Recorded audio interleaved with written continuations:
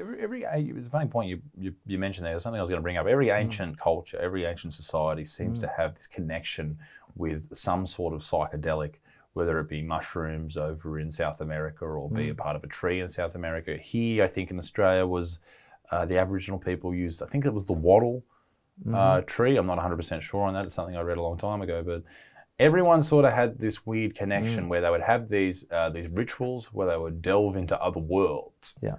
Why do you think people would do that?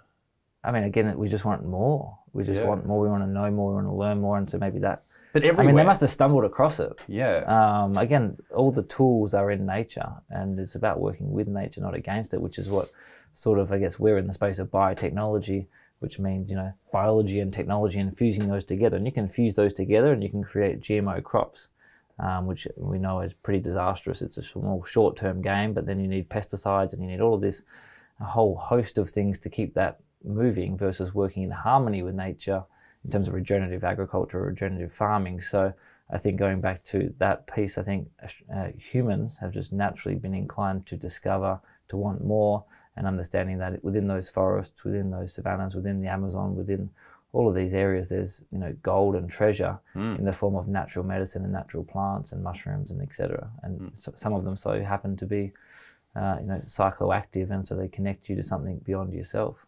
I'm fascinated by that. It's something I would like to try. Things like, you know, trying to access things through DMT and things like that, but that terrifies me too. I don't like the idea of being out of control or having your mind taken over, if you will.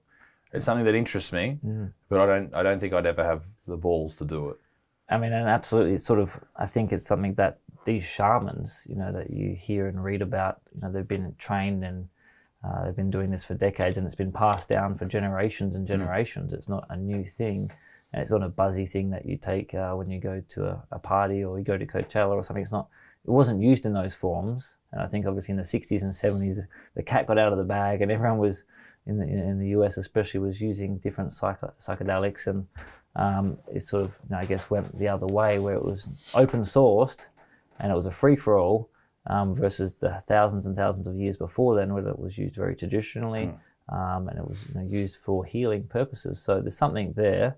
It is coming back. The conversation in the US at the moment is, you know, it's all very much decriminalizing psychedelic mushrooms for the treatment of PTSD and depression, because as we were talking about with mental health, what do people do? So we sort of suggested some fermented foods and things, but beyond that, what if someone's seriously in a bad way?